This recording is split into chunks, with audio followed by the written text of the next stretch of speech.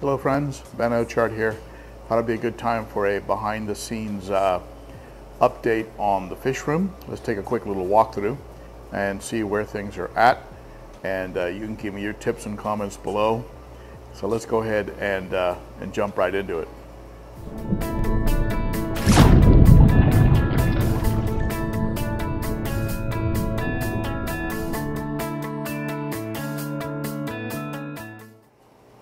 Over my shoulder you notice a project board and a progress board, and this is where I'll write down ideas for videos, but also I keep track of what's going on with each tank with a sort of a floor plan here, so you can tell when I've moved fish around or when I've swapped out socks or serviced a tank or a filter.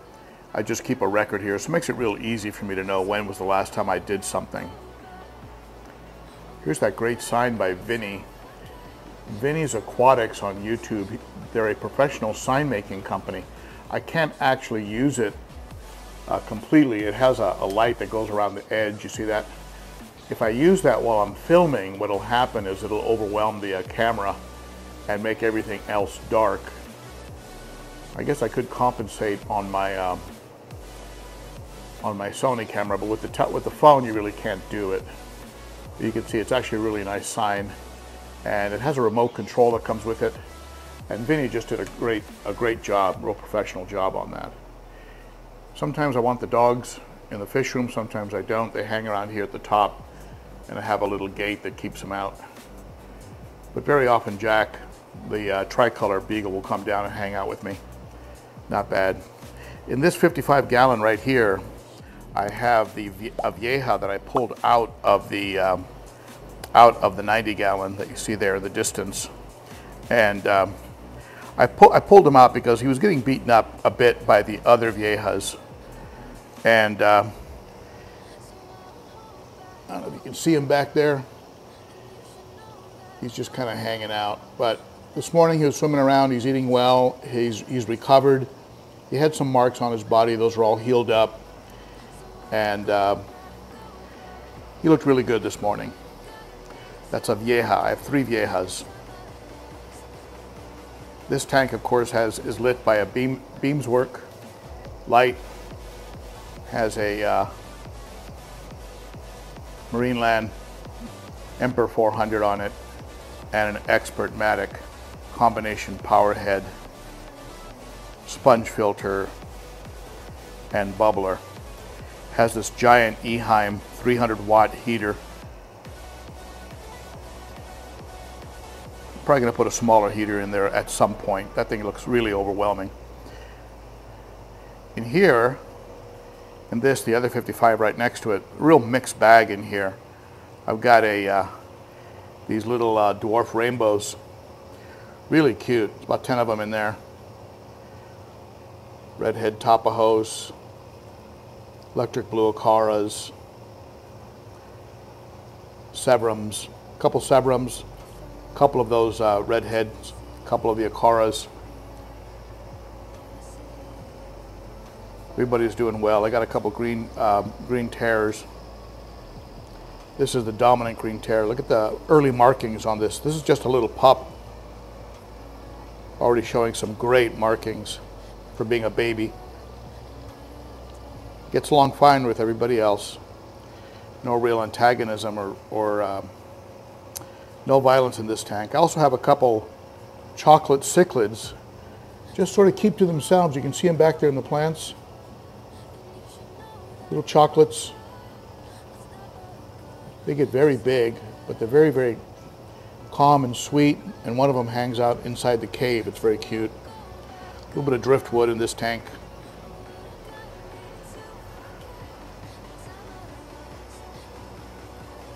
Tank's doing well. Here in the 90, you can see everyone's doing pretty well. This is Jack Dempsey. I think he's just a spectacular looking fish. It's a type of vieja with a lot of blue in the body, which is just beautiful. A little pink on the ends of the tail, and a pattern around the head that I think is just really pretty. Not sure if you can see it in the camera. One of the Nicaraguans, the one that I thought was the female, is starting to get a little bit of a, like a nuchal, like a hump. And I don't know, does that mean that it's a male? I thought it was a female.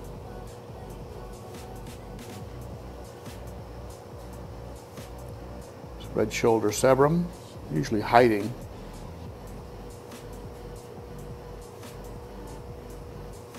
He'll get separated out, I think, from the other fish. He gets beat up a little bit. Suryaminensis, Geophagus suryaminensis. There's two of them in here. And there's a AC hecli. I'd love to get a hold of an albino AC hecli.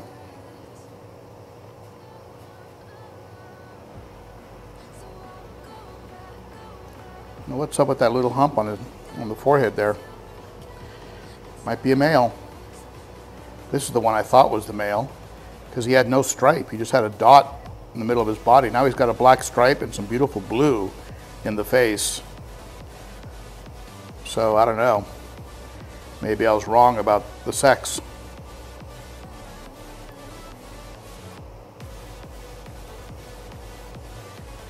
Here's my little planted tank project. A lot of Anubias in there. Anubias there on the driftwood, attached to the rocks. There's some other types of plants as well, like I think that might be a crypt. But mostly Anubias. I'm gonna try and swap out this big heater for something a little bit flatter and smaller, but for now I had to put a big heater in there because we had a little cold spell. There's Gary.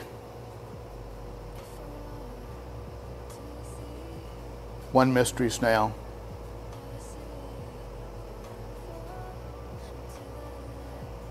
Just hanging around, doing well. So there's some real wood in there, some driftwood. That's real driftwood right there, and with the Anubias attached to it. And there's a little cirro stone. Just use some super glue gel and attached some Anubias on that.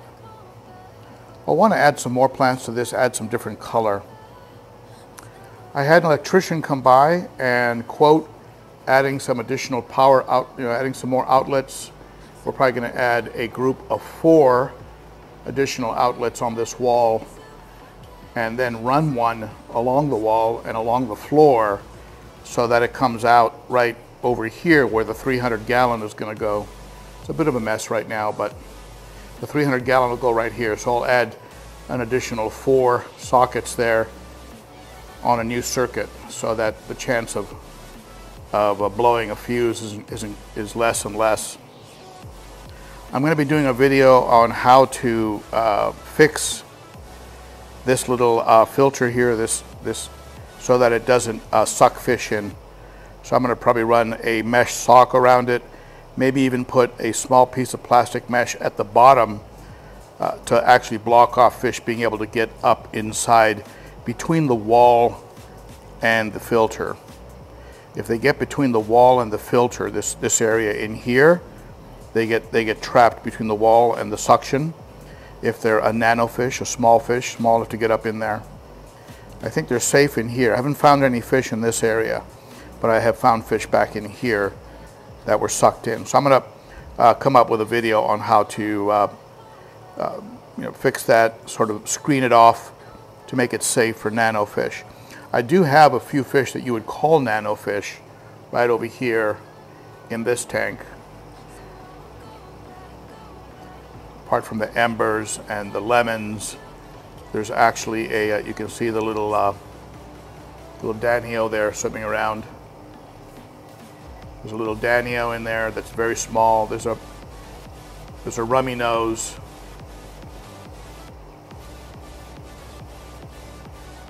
The lemons are doing great. They're starting to get that yellowy lemon color. I might just throw some lemons in there in that little planted tank. Maybe a few of those rummy noses. This tank is being filtered exclusively by one expert Matic sponge powerhead bubbler combination. It's doing a great job. I left some Amazon swords in here. They're a little bit too big, I think, for the 8-gallon. Here's a little 5-gallon unit. This is a little top fin, and it's got Mr. Mustard in there. And ultimately, he's the one that's going to be living in that planted tank. But I wanted to get it really perfect before I brought him over. I don't want to risk losing him. And I'm glad I did, because I found out about that little death trap behind the filter. That's the sponge that is supposed to go in the Horizon tank. I've got it in here growing some bacteria. I also have some almond leaf, an almond leaf in here, just to sort of balance out what's going on in this tank along with what's going on in this tank here. So you got a nice big almond leaf right there. Almond leaf from the aquarium co-op. So that'll create a little bit of balance between these two tanks, and then I can bring over the betta, Mr. Mustard, bring him over. And I'll probably use half the water in that tank, in that little 5-gallon. I'll do a water change on this tank here, and I'll use some of the water from that half-gallon just to balance out some of the pH. This is the one neon that was smart enough not to get behind the filter. So he seems to be thriving, active and eating. I'll probably get some more neons just to keep him company. I know they like to school.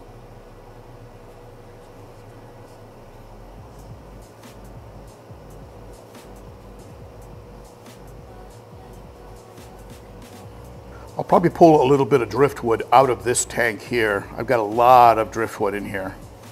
I'll probably pull a little bit of the driftwood out for the 300. And I'll probably use some more of this lapis luster. I really like this substrate, lapis luster. A little bit of black, a little bit of beige, gray. Just one of my favorite substrates, lapis luster. I think you can pick it up at hardware stores or big box stores. There's Thomasita. So let's take a look over at the 210. Everybody in here is doing well. I'm probably going to be doing a fish profile Kawingi. This is a Kawingi, this fish here. Look at the markings on that fish.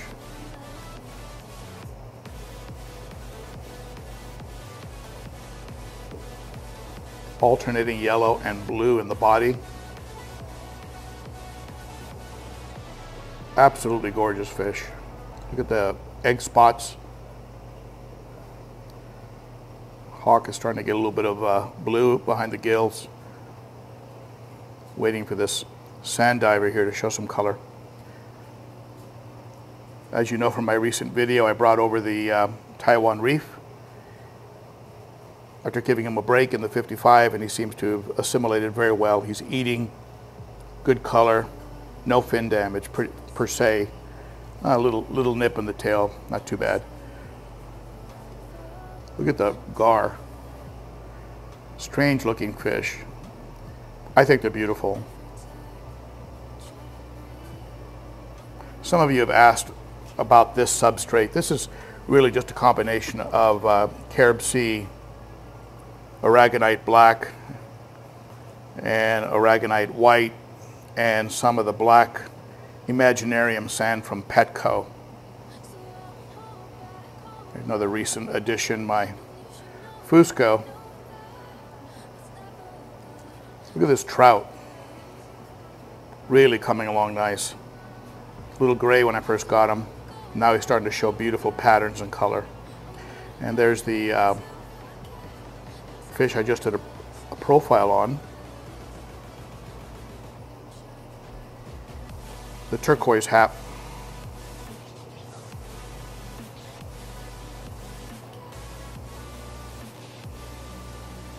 And the Insignis. Insignis has beautiful colors, I think. I was thinking about pulling the Buccochromis noditania because he was just being acting a little under the weather, but he seems okay. He's eating well, not hiding in the corner as much. So so I decided instead to put the Vieja in the 55. Buccochromis spectabilis, look at that guy. Similar in color to the Coengi with that alternating blue and gold. Beautiful tail. But the downward slope on the forehead, that's the giveaway that it's in the Buccochromis family.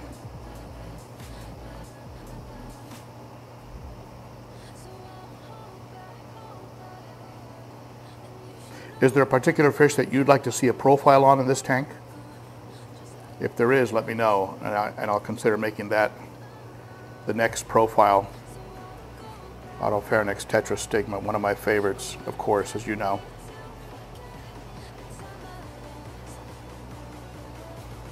All right, there you have it. So there's the update. Thank you so much for tuning in. Hey, thank you to the Aquarium Co-op for this cool hat. They sent me a nice hat. I'll probably wear it to Aquashella at the end of February. So thank you for tuning in, and as always, you are appreciated, and I'll see you next time. Bye-bye.